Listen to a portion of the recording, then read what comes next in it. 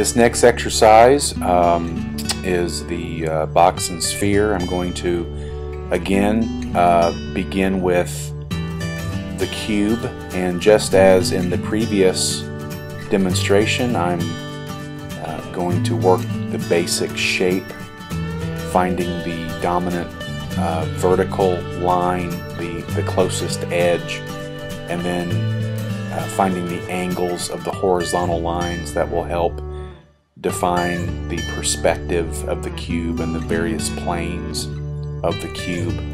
I'm going to draw the entire object, even though you can't see the back of the top plane because of the sphere. It's important to put that in because it's still technically there, and by establishing the entire top of the box, that will allow me to then more accurately place the sphere on top. I'll be able to pinpoint its point of contact, and then from there build the composition.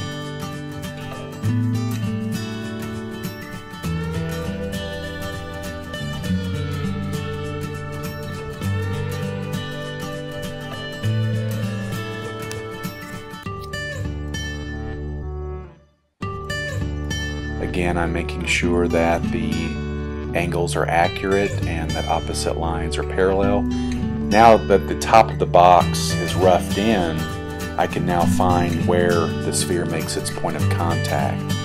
So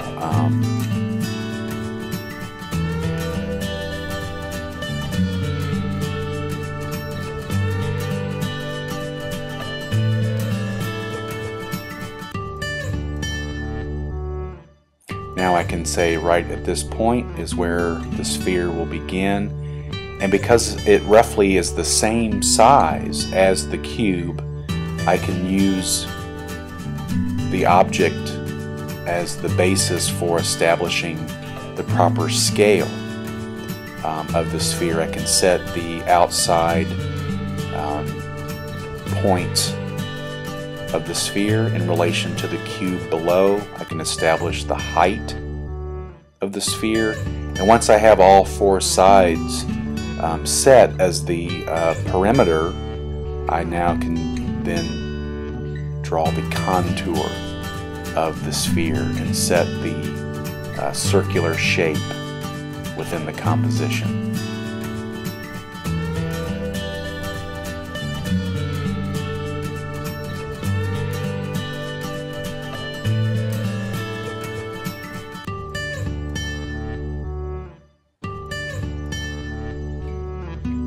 By working the entire general composition in this manner, before committing to any specifics, I keep everything in proper relationship. As before, I'm going to darken the background to draw the objects forward in space.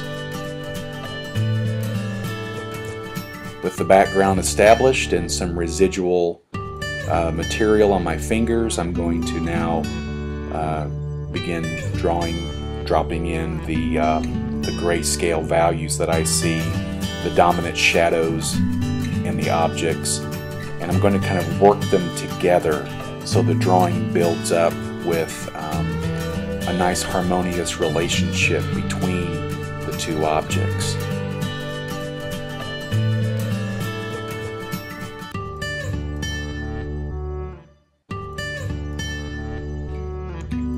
I want to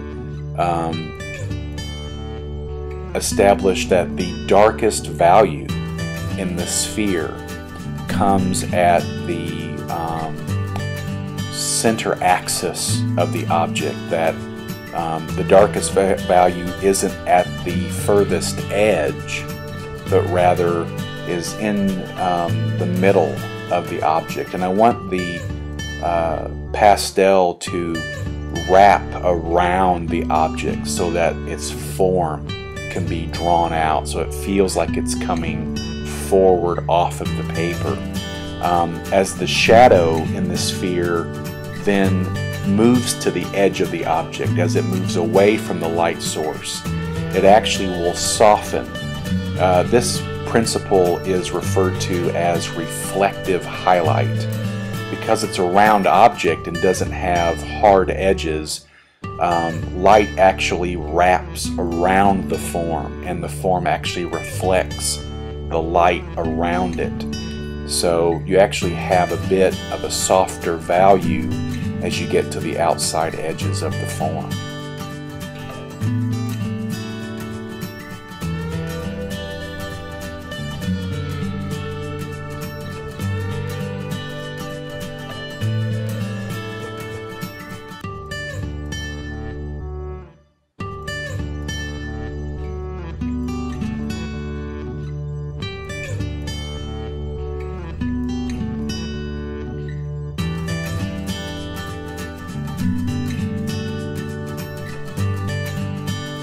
I want to indicate the cast shadow that the sphere is casting on the top plane of the cube. This sets the object on top and establishes the relationship between the two forms.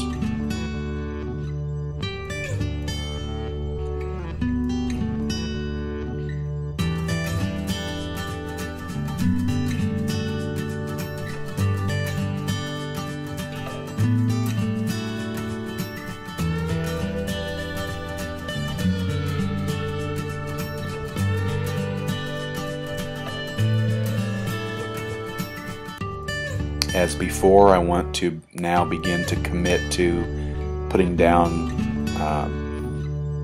the pastel material to begin developing the values and the proper contrast so the objects begin to feel solid and three-dimensional.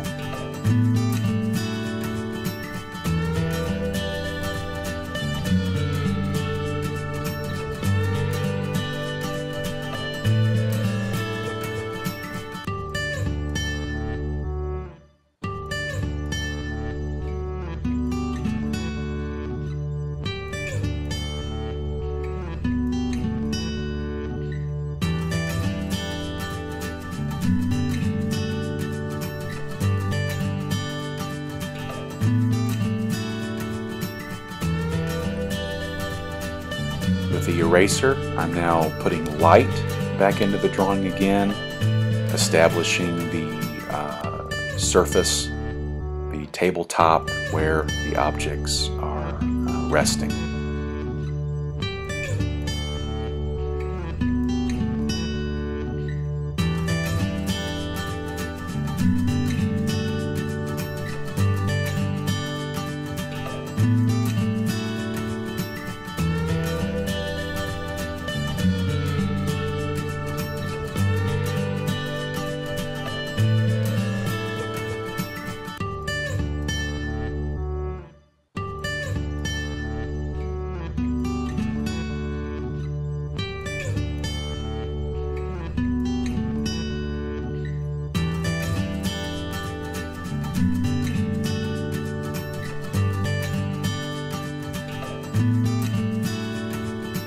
Now making some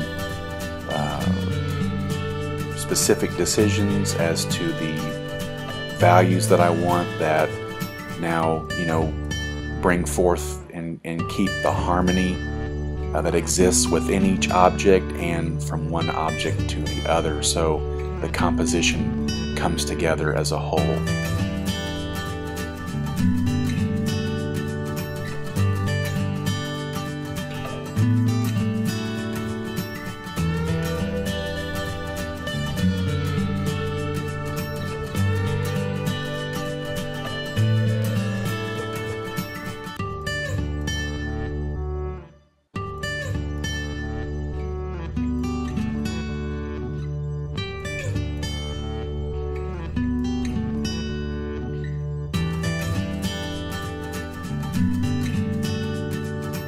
I'm adding some of the reflective details in the sphere, the reflected highlight that contributes to the three-dimensional illusion of the object.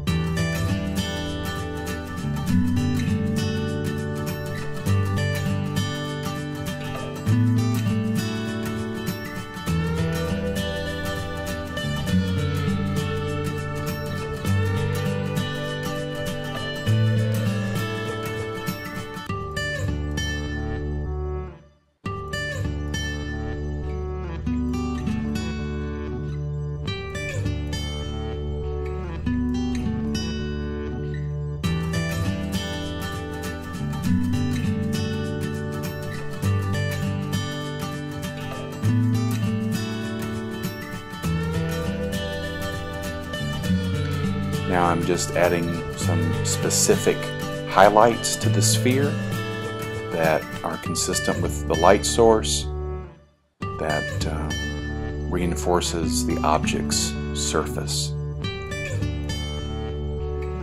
I'm also mindful that each highlight is distinct in its own size and shape and intensity.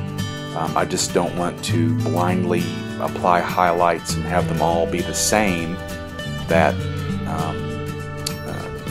kills the illusion of the three-dimensionality of the object. So it's important to make sure that everything is specific to what is actually seen in the still life.